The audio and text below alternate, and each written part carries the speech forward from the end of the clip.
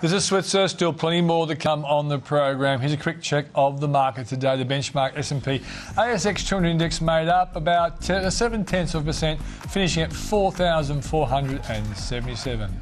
Now, the Entrepreneurs Organisation has led to more than 1.7 million people being employed worldwide. Operating in 35 countries, there are almost 9,000 members, and the average member makes $18 million in revenue. So what's the secret behind this millionaire's factory? To find out, I'm joined by its global chairman, Kurdi, and Sydney president, Richard Korda.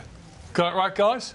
Got it right, Peter. Great to see you. Let's start off, before we start talking about the organisation, because you guys run your own business as well. So, Samo, let's tell us about your business first. My business is in the food manufacturing business. We've been doing that for about 32, 33 years. Yeah. So it's a family business. Okay, what's it called? It's called Sambula Group. Yeah, and what kind of food do you make? We do all kinds of frozen value-added products, as well as we bottle honey. Okay. So I'd say it's a recession-proof type of business because everyone's got to eat. Yeah. When the times are really good, we don't grow crazy like everyone else, but when the times are bad, we continue to grow at a good, modest rate. Family business? Family business, yes. Okay, and where do you supply? Do you supply delicatessen, supermarkets? We supply supermarkets as well as hotels, restaurants and cafes. Okay, what's it like doing business with the supermarkets? They can be challenging. They teach you a lot about business, don't they? Sure, there is no doubt about that. It's, you know, especially my business is mainly in the Middle East, so that's quite different than, you know, the businesses in other places. The supermarket sector is growing very, very fast. So a lot of businesses in the retail are moving from being, you know, small family-owned operations into multiple chains, businesses, you know, large international supermarket chains. And you know, it's certainly becoming more difficult and more competitive in that sense, but at the same time, it is providing more outlets for the consumers to buy better products, better prices, certainly better shopping experience. Okay. So it's all good in that sense. Now, Richard, tell us about your business. Well, Peter, there's nothing I'd rather be doing than helping Australian businesses with their equipment finance requirements. So what we do is we actually provide the money for our customers to buy certain types of equipment, whether it be cranes, trucks, cars, plant and machinery, vans, basically anything they need to operate their business. Cranes have been big in the news. You didn't lease the one that had a big fire this week, did you? No, that wasn't mine. Okay, good stuff. So the name of the business is? The name of the business is Zenith Finance. Yeah, and so because you're in the finance part of the sector, and I've been referring to business confidence has been down, you know, consumer confidence has been pretty ordinary until recent times. What's it been like at the coalface? Well, look, I've got to say the last 4 or 5 months it's sort of picked up quite a bit for us. I'm starting to hear this. And we're getting a lot more inquiries to finance different types of plant. Most of our business, all of our business is in Australia, predominantly in New South Wales, and we are seeing a bit of an increase in interest from our customers in purchasing equipment. It's good to hear that anecdotal evidence is starting to show some positive signs. So, Sama, how did you get into the Entrepreneurs Organisation, and why did you do it? Sure. I've been a member for about 9 or 10 years now. The main reason for someone like me to get into an organization like the Entrepreneurs Organization is our quest, if you may, to be around peers, people who have similar aspirations, similar problems, similar destinies, if you may. And the Entrepreneurs Organization was a one-stop shop, if you may, for entrepreneurs. So I found it to be an organization that helps me not only on the business aspect, but also on aspects beyond that, on family, on community, and also on myself and my personal happiness. We have something within the organization, we call it Entrepreneurs Organization 360 or EO 360 degrees. So it's the totality of the entrepreneur versus being just the business aspect of the entrepreneur. So Richard, why did you join, and what were the big payoffs that you've picked up by being a part of this organisation? Well, look, I was approached by a couple of friends that were involved in the organisation, and they were telling me what an incredible place it was to be. It's a peer-to-peer learning platform that you get to mix with entrepreneurs from all around the world.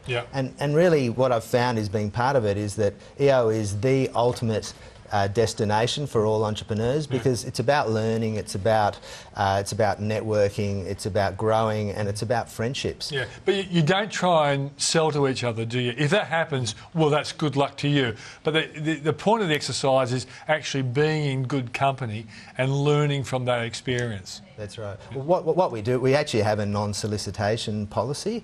So, for example, with Sama, if I want to do business with Sama, I can't actually offer my services to him. However, he can come to me and ask for my services. Yeah, okay. So that's the non-solicitation policy. Okay, fine. So, in terms of if someone wanted to join the organisation, what are the basic credentials? It's really very simple, rather.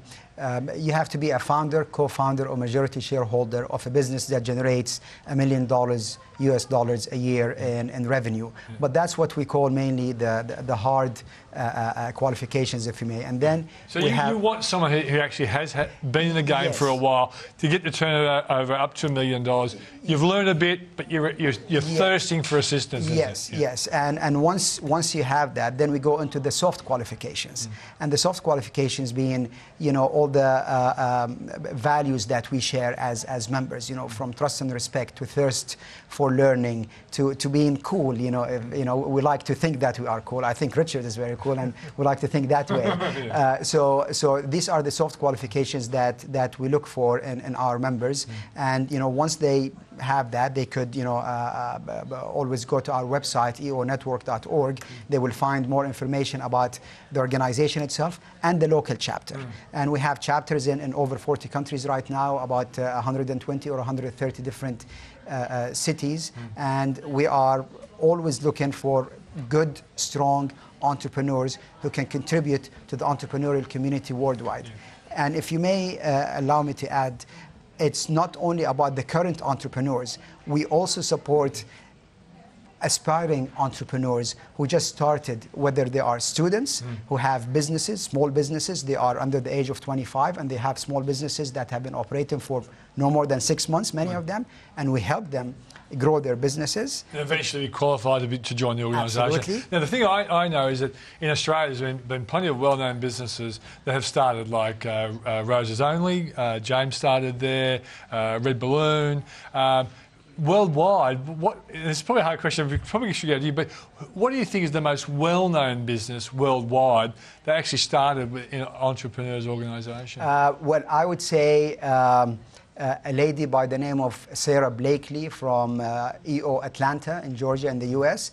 She has a business called Spanx, and apparently Spanx is $1 billion business. She started it about 12 years ago with $5,000, and through her hard work, obviously, but also through the support of her EO forum members, she actually managed to grow her business to become a $1 billion business, and she is currently recognized as the youngest self-made female billionaire globally, and she is one of our own, so we're very proud of her.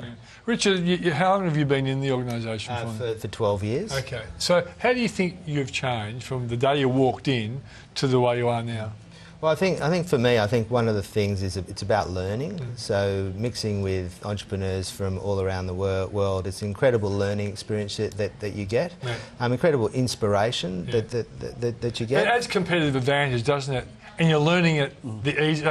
It's by being in the company of great people, in the end, forces you to lift your level. What about you, Simon? What do you think is the biggest change of you as an entrepreneur? Absolutely. Learning is very important. What's more important to me personally than learning is the spirit transfer. I'm able to rub shoulders with some of the most talented. I'm coming from Saudi Arabia. I'm able to hang out with people like Richard and so many other people here in Australia and get a part of their entrepreneurial spirit and take it back to different places around the world. And that is something that money cannot buy. It's more than learning to me. It's the spirit. All right, guys. If people want to know, what's the website people should go to? It's eonetwork.org. Great, guys. Thanks for joining me on the program. Thanks, Peter. Thank you. Okay, coming up, Lance Lay, my charts guy, will be back. Is he infallible? Find out next.